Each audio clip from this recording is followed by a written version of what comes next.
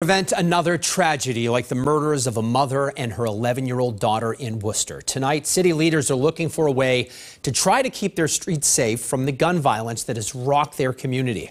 WBZ's Tammy Mutasa shows us tributes to Chastity and Zella Nunez. Tonight, this community is still reeling from this tragedy, but now with the two suspects in custody, the question is, why did this happen and could it have been prevented?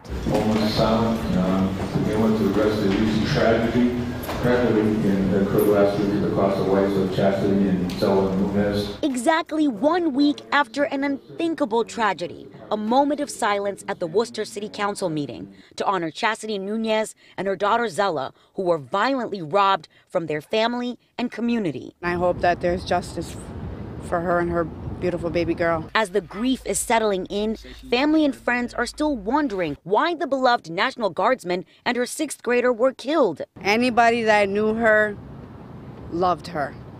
Very outgoing person. So for two guys to come and do this to her? Those two guys, suspects Dejan Belnavis and Karel Mangual, are finally in custody, facing 2 murder charges each. Belnavis's neighbors here were shocked to see police looking for him and his arrest in San Diego. There was some undercover Worcester police, it looked like some state police. There are still concerns about the level of violence after more than 30 rounds were fired into the victim's SUV. This resolution is asking for action against illegal guns and repeat offenders. In light of the tragedy, Councilor Kathleen Toomey called on state lawmakers to get tougher on existing sentencing laws to make sure that people convicted of illegal gun possession fulfill their entire sentences. Belnavis and Mangual were each facing gun charges for carrying a firearm without a license before the charges were upgraded.